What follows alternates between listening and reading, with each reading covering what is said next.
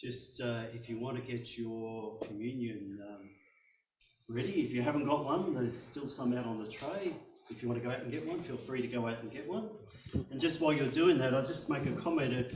Di, great sermon. Bless you. And I like that image of Jesus, the game changer. I did wonder when you said Jesus saw something in Peter, his faith, his potential, his capacity, and called him to go out and care for the lambs, whether you thought of anything broader than the Peter in the text. Maybe the Peter on my left could have also been someone who was part of the cast of unlikely, ordinary people that we all are in reality. And God's challenge to us to go out into the world with words, actions of redemption, and that we join together in this sacrament to be equipped to continue that role that we are called to. And as we share together in this communion, we actually, probably roughly just over 61 years that Peter was ordained, and in that ordination service there would have been a communion, Peter, I would assume? Not in the ordination. Right. I celebrated communion the following Sunday. At your induction. But I was celebrated on the Thursday after Easter, the Thursday in Easter week. So it was very much an Easter celebration.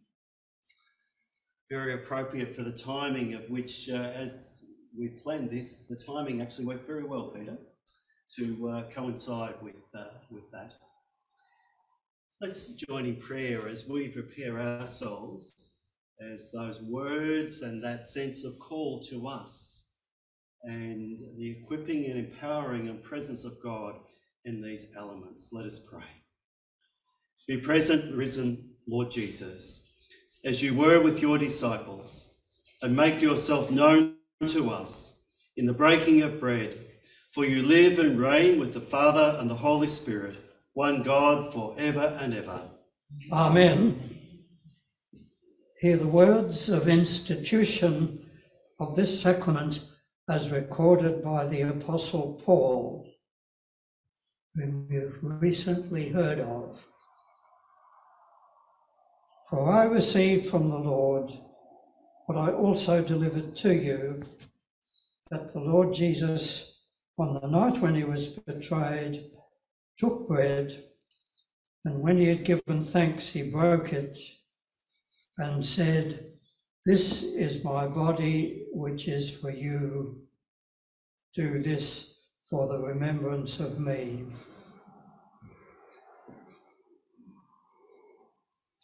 In the same way also the cup after supper, saying, "This cup is the new covenant in my blood. Do this as often as you drink it for the remembrance of me." For as often as you eat this bread and drink the cup, you proclaim the Lord's death until he comes. So, according to our Saviour's command, we set this bread and this cup apart for the Holy Supper to which he calls us, and we come to God with our prayers of thanksgiving. The Lord be with you. And also with you. Lift up your hearts. We lift them to the Lord. Let us give thanks to the Lord our God, our great one. It It is is right to give give our thanks and praise. With all we are, we give you glory, Trinity of love, the one and holy God, far beyond all time and space.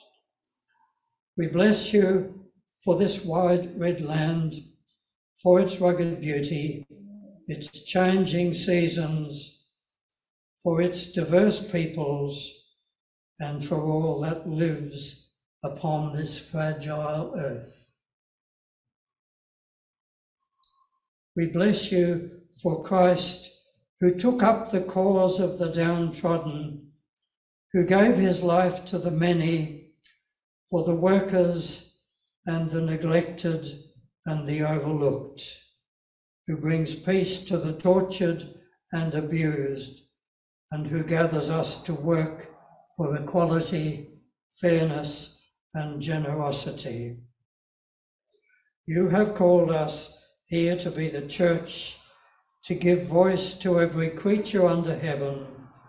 We rejoice with all that you have made as we join the company of heaven, saying together, Holy, holy, holy Lord, God of power and might. heaven and earth are full of your glory. Hosanna in the highest. Blessed is the one who comes in the name of the Lord. Hosanna in the highest. So in remembrance of all you have done for us, we take this bread and this cup and offer ourselves as a holy and living sacrifice, made worthy by the most worthy offering of Christ, our great leader and our great rescue. By your word and Holy Spirit, bless this bread and this wine, that we may truly share Christ's body and blood and become by grace his body given for the sake of the world. And this is my commemoration. I ask you to give thanks with me, gathered here today, for my parents Jack and Dorothy, my grandparents Carl and Bella, Jane and Roland, for those who contributed to my ministry, for the church and the community of many places, of Templestowe, of Aumann College, of Murbu North, of Dandenong North, of Werribee, of John Knox Church, Garden Vale, of Williamstown, of Pascoe Vale, of Ewing Memorial Church, and of Cheltenham Mentone, of the Presbyterian Church that joined to become the Uniting Church, for leaders and those who gave so much help and care. Also, we pray today for the Presbytery of Port Phillip East and for Andrea Mays, who is to be ordained later today. Giving thanks for the goodness of friends and the insight of many, for the blessings of love and the fruits of the Spirit, we have so much for which we deeply praise and thank you, great loving one, life giver and eternal, our God. Amen.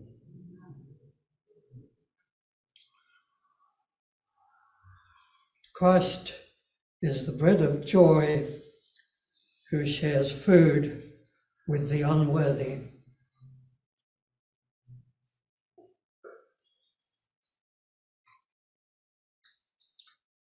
Christ is the cup of life who revives the brokenhearted. Let us receive what we are. Let us become what we receive, the body of Christ. We come now to share in our different ways as closely as we're able in the communion of Christ's self-giving, praying to be helped, healed, forgiven and restored in the love which comes to each of us and to all together.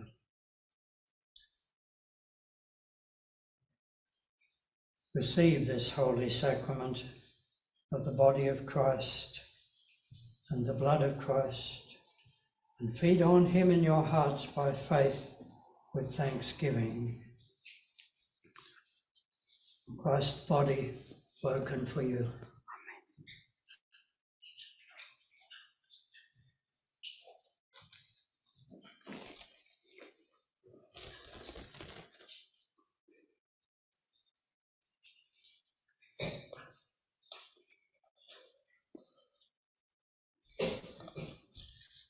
Amen. Christ's life poured out for you.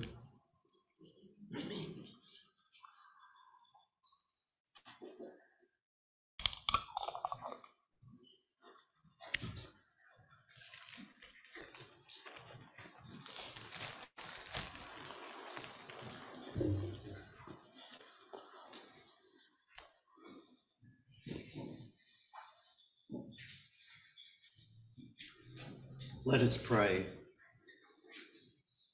God of grace, you renew us at your table with the bread of life. We thank you for your call. We thank you for your love for us. We thank you for the commission to share that love in words and deeds. May this food strengthen us in love and help us to serve you in each other. We ask this in the name of Jesus the Lord. Amen. I almost feel I should do a drum roll now because we've come to the stage that we've all been waiting for. Tom, Peter.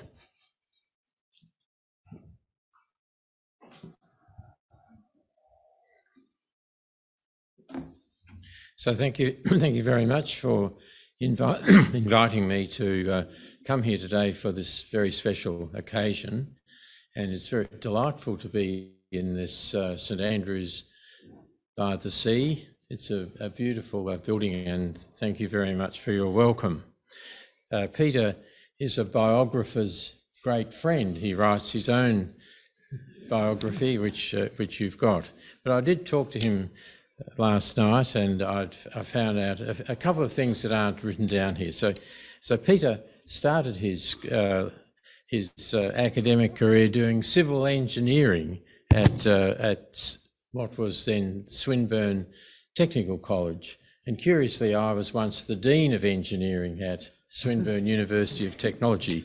So we failed to produce an engineer, but he was soon called to the ministry and switched to studying arts at Melbourne University and theological training at Aumann College.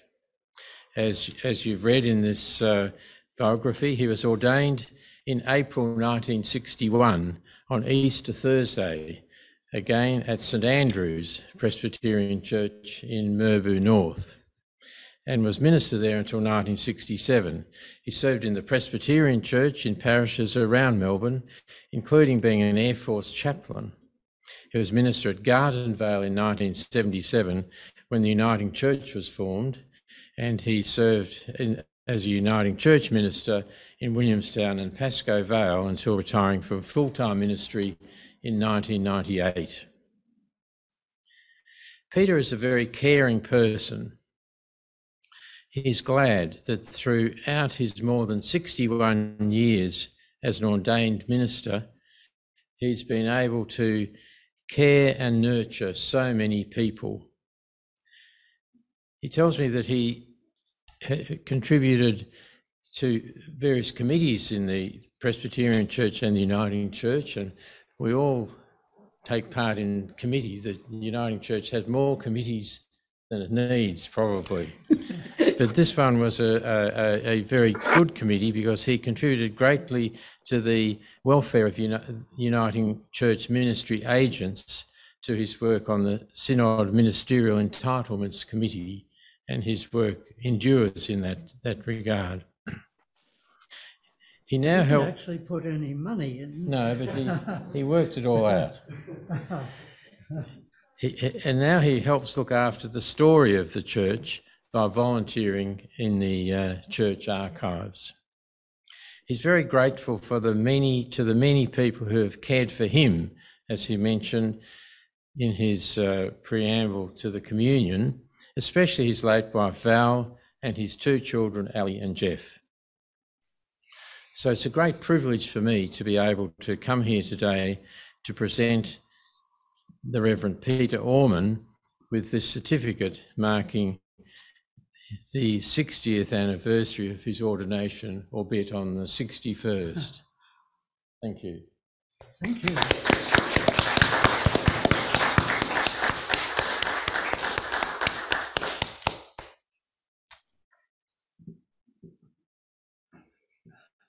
Tom, thank you.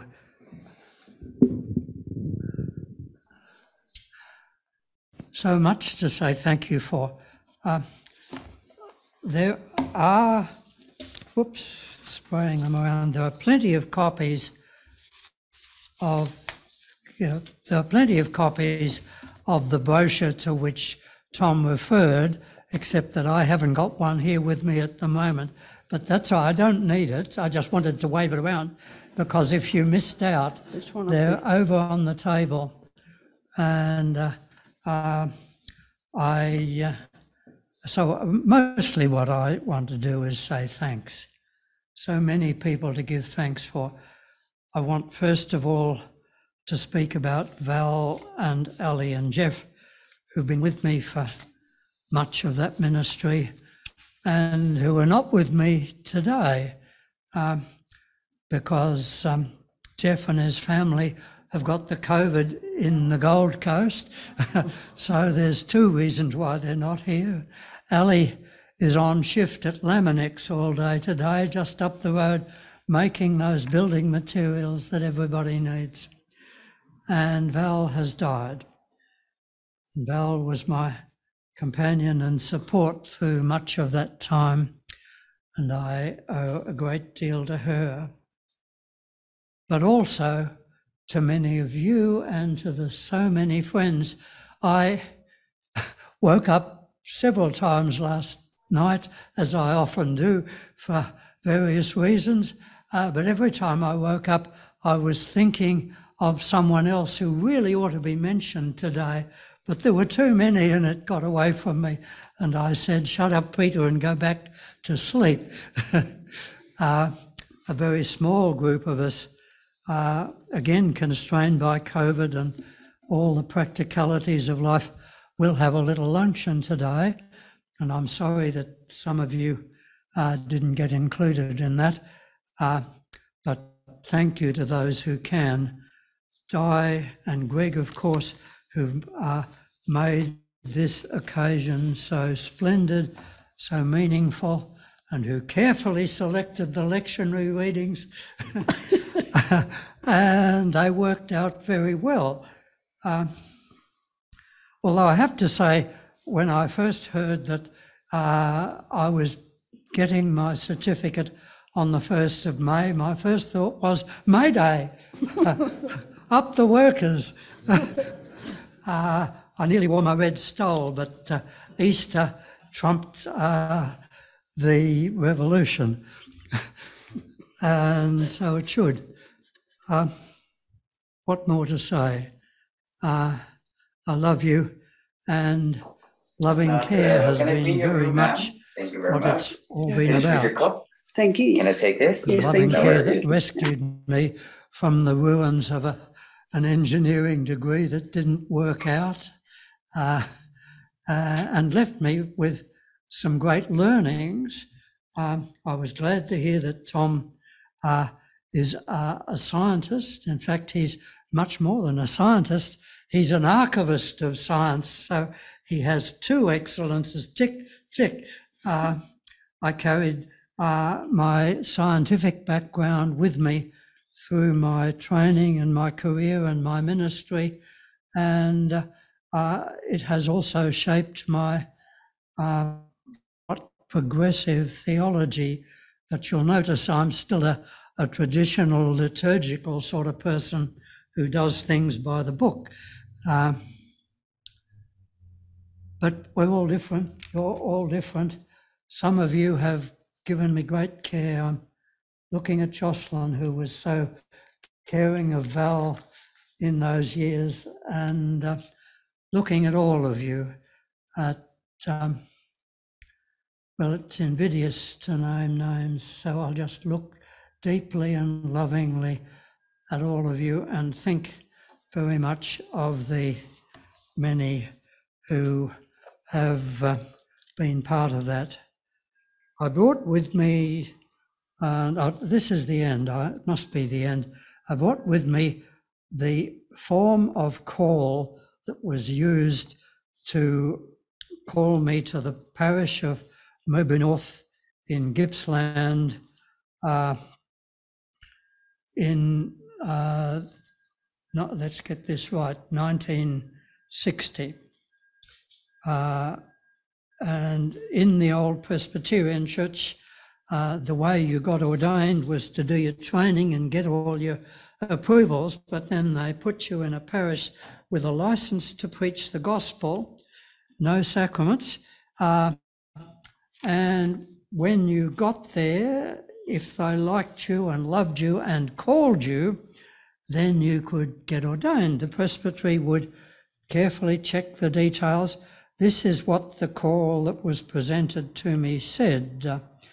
The congregations of Merbu North, Mardan South, Ballara, in connection with the Presbyterian Church of Victoria, listen to this, desirous of promoting the glory of God and the good of the church, being also destitute of a pastor and well assured of the ministerial abilities, piety, literature and prudence, as likewise of the suitableness to our circumstances of you, Peter Carl Aumann. So that's a pretty big thing to be hit by. It's not exactly a bolt of lightning that knocks you off the horse,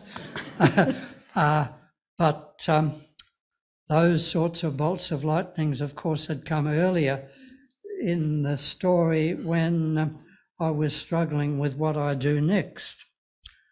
And it goes on, I won't read the lot. They have invited to call, entreat, as we do hereby heartily invite, call and entreat you to undertake the office of pastor. So they were pretty earnest about it, weren't they? And I loved them, and some of them didn't like me, but we had a great time and it was a good place. And so it's been. And in due course, we came to Cheltenham, and what a ride it's been. Thank you. God bless us all.